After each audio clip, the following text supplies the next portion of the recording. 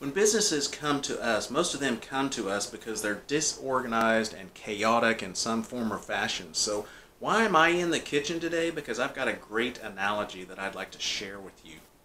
Most kitchens are fairly organized. You may not see, we usually put our silverware in one drawer. We put our plates and bowls and saucers in a cabinet. We put Tupperware in somewhere else, foil, kitchen gadgets for the stove and the oven somewhere else. But yet when I look at business owners' computers, many times I find files and folders all over the place, if not mostly on the desktop. And so I've got a filing system that I created.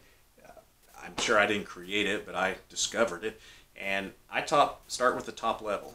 The first level is I have two folders. One is business, one is personal. So under personal, I create other folders, homemade recipes that I make.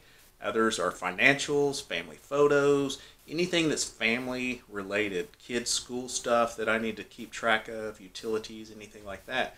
And then on the business side, I break it down into, I've owned a handful or more businesses. So I start with the business name, and then under each of those I put administrative, marketing and sales, HR, web, anything like that, and just keep breaking it down. You can literally go about 5 or 6 levels in my file folder system and be able to find anything at any time. And so use that as a time management hack. If you're a business owner, get your files and folders in order. It will save you a lot of time. I know before I did this years ago, I was spending 15 minutes here, 10 minutes there, but at the end of the week, I was spending a couple, 3 hours trying to find sometimes the same file or folder that I was looking for. So time management, organize your files and folders.